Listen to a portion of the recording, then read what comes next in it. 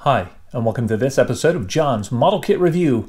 In today's fun classic model kit review, we'll be taking a look at the Revell Monogram Messerschmitt Bf 110 G2 in 1/48 scale.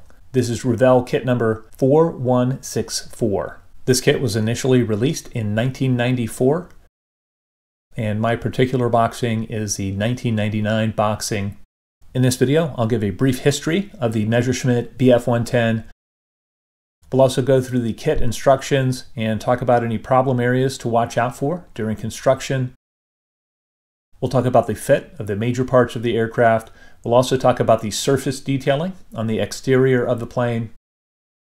We'll look at the clear parts that are included, and we'll talk about the fit and clarity of those. We'll also talk about any optional clear parts. We'll look at the detailing on the smaller parts that are included with this kit, including the landing gear and the interior bits, and I'll talk about any aftermarket parts that I used during this build.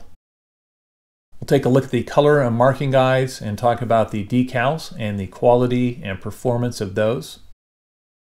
And as we go through this review, we'll be comparing this kit to the newer Eduard Bf 110G kits. There are definitely areas where this kit has some advantages over the Eduard kit, and there are some areas where the Eduard kit has advantages over this kit. Looking at the history of the Messerschmitt Bf 110, when the Bf 110 was unveiled by the Luftwaffe in the late 1930s, it was heralded as an invincible war machine. So powerful, heavily armed, and nimble, the twin-engine fighter was classed as a Zerstörer, or destroyer. The Bf 110 was intended to break the back of the stubborn British RAF. Reichsmarshal Göring proclaimed the Zerstörer squadrons the Luftwaffe's elite fighter groups. Once in action against the British Spitfires and Hurricanes, however, the big Messerschmitt fighters proved too clumsy and unable to defend themselves, let alone the bombers they were assigned to protect. This was not an inherent problem with the Bf 110, it was simply the wrong airplane for the fighter escort role. Development of the Bf 110 progressed along the lines indicated by the failures and successes encountered during operations with the fighter. The Bf 110G series featured improved armament and more powerful engines. These, along with new tactics, now gave the Luftwaffe a formidable weapon, which ultimately led to a very effective night fighter. The G2 was developed for the dual roles of Zerstörer and fighter-bomber. Its size and weight allowed the use of heavy weapons such as cannon or rockets, along with bombs. These planes began to reach the Luftwaffe in May of 1942. Some of the most colorful markings applied to the German aircraft appeared on the Bf 110. Looking at the kit instructions, step 1 is a 4-part step, and it is focused on the cockpit assembly. Most of the time spent on this step will be in detail painting the cockpit parts. I really like the way Revell got a lot of detail crammed into this cockpit with a minimal usage of parts. Looking through the kit transparencies, the only addition I would recommend making to the interior of this kit is an addition of aftermarket seatbelts. I've used a set of the Eduard Luftwaffe seatbelts, and those really dress up what can be seen through the cockpit canopy. Even the sidewall detail on this kit is very nice and looks very good through the cockpit transparencies. In step 2, we're closing up the fuselage halves around the interior, and we're adding the resin nose cone. I was able to get a very good fit on the resin nose of this aircraft. I used white glue to attach it. I had no issues there. I left the resin cannon barrels off until final assembly, and I attached those with white glue at that time. You can see the fit on the underside of the nose. I was able to get a filler-free join here as well. If we look at the fuselage seam on the spine of the aircraft, that turned out great as well. On several of the Messerschmitt fighters, there's actually a seam that runs down the top of the spine, so you don't want to fill that on this kit. In step 3, we are building the engine nacelles, and then we are installing those onto the wings of the aircraft. I like the engineering of these parts. These parts went together very well. The completed nacelle assemblies fit very nicely onto the wing assemblies, and I didn't have any major problems with this area. One thing to note is that the top of the nacelles in the Revell kit are somewhat flatter on top than they are on the Eduard kit. I think that's an area where the Eduard kit has an advantage over this one shape-wise. In step 4, we're completing the wing assemblies, and then we're attaching the wing assemblies to the fuselage. This is done a little bit uniquely on this kit, and I like the engineering of this area as well.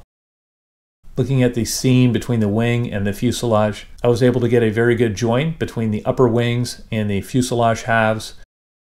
And I was also able to get a very good join between the lower wings and the fuselage halves.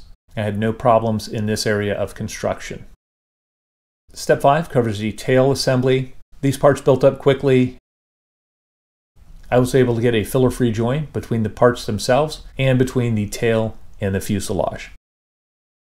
In step 6, we're building the main landing gear, and we're attaching that and the gear doors to the kit.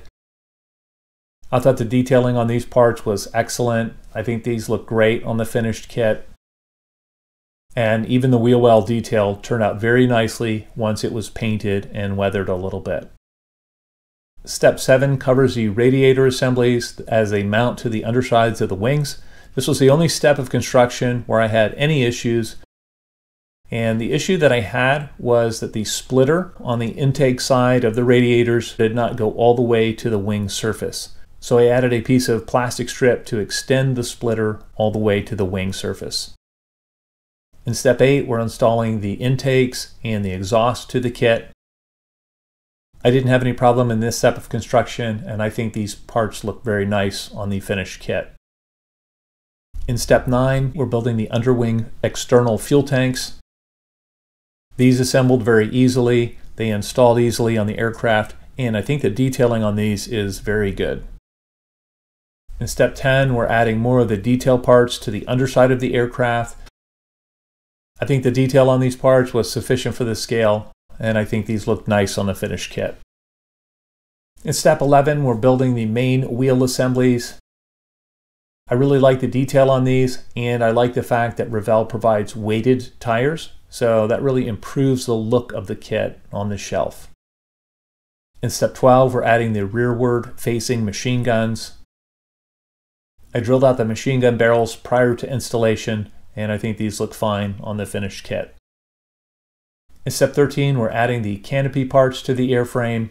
There are optional parts for the forward section of the cockpit that allow you to pose the pilot's canopy either open or closed. I used the parts that would allow me to open the canopy if I so desire, and I was still able to model these closed up without any issues.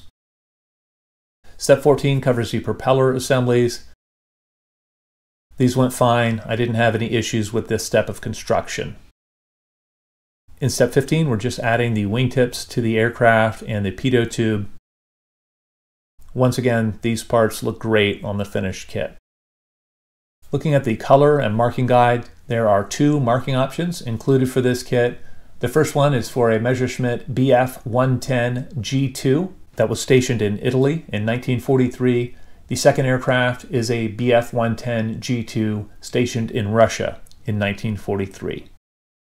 There's also a page in the instruction that covers the common stencils that appear on both aircraft in this kit. I chose the first marking option, and the decals for this kit went down very nicely over a gloss coat. The most challenging aspect of the decals was the wasp on the nose of the Bf 110. I had to cut the wasp decals in several places to get them to settle over the detail on the nose. Looking at the surface detailing on the exterior of the kit, most of it is represented by very fine engraved panel lines. There are also some engraved rivets. And on my kit, I've actually gone back and added in some underlying structural detail and rivet lines with pastels. If you're not familiar with that technique, I have a video on how to do that, and you can click the link above to see how I add detail to a more basic kit. In conclusion, well, I'm very happy with the way that this kit turned out. I think Revell has done an excellent job of creating a very nicely detailed model kit without resorting to an inordinately high parts count. The only aftermarket addition that I made to this kit was the addition of the Eduard pre-painted photo etch seat belts. I would also recommend a set of Eduard canopy masks for this aircraft. I think it'll save you a lot of time during the build process. It's true that the engine nacelles on this kit aren't quite as accurate as the engine nacelles that are on the Eduard kit. It's also true that the amount of engraved detail on the surface of this kit is somewhat simplified when compared to the engraved detailing that's found on the Eduard kit. If you're the kind of builder that only builds the latest and greatest model kits, I highly suggest getting one of the Eduard Profi Pack Bf 110Gs. I think those are a great value for the money with all of the extras that are included. Because of the complexity of the paint scheme on this aircraft and the complexity of building a twin-engine fighter and the additional complexity of adding a resin nose to the aircraft, I can recommend this kit to more experienced modelers who are looking to put a well-detailed, easy-building, very nice-looking Messerschmitt Bf 110 model on the shelf. Well, I'd love to know what you guys think. If any of you out there have built the Revell Monogram Bf 110 G2, please feel free to comment in the comment section below. As always, I hope you found this video entertaining and informative, and until next time, model on.